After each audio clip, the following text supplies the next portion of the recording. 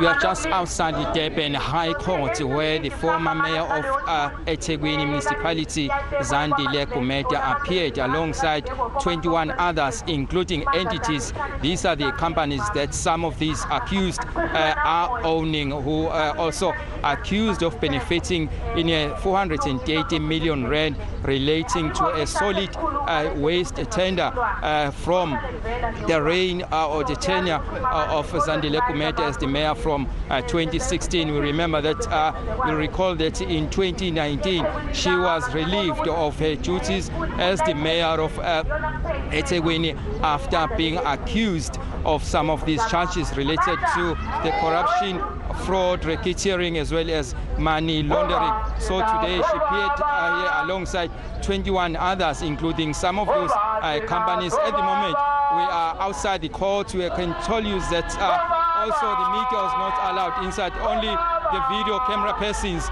were allowed inside court. So that has been also bemoaned by some of the supporters of Zandile Gumede, as we are now being joined by one of the supporters who's also one of the spokespersons for Zandile Gumede supporters, Mr.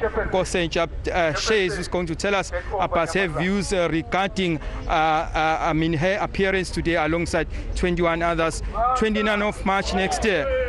Do you think this court case has got a potential of perhaps disturbing the chances of Zandile Gumede to once again become the regional leader of eThekwini? I think this case is confirming into what we have always suspected, that this is not just a case in law, but it is a political machinery that is employed by the Tuma minions to make sure that our leaders who are grounded with the masses of our people and the masses of the African National Congress do not get a chance to contest in the coming conferences of the ANC. But we are not confused as masses of the ANC. In fact, Durban, eThekwini region in particular, we know their agenda is clear. They are going to use the state machinery to tarnish the image of our leaders. They're going to use the state machinery to target specific individuals who are critical in the implementation of radical economic transformation.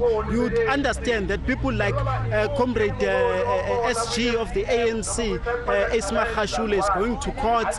Comrade like Batabile Dlamini is going to court. And we are not confused. We are 100% in support of these leaders. But not only we are in support, now we are calling upon the branches of the African National Congress to make sure that they remove Cyril Ramaphosa, whose presidency is illegitimate. It was found by public protector that he bought branches, he manipulated the democratic processes and got into a position that he does not deserve, that of being ANC president.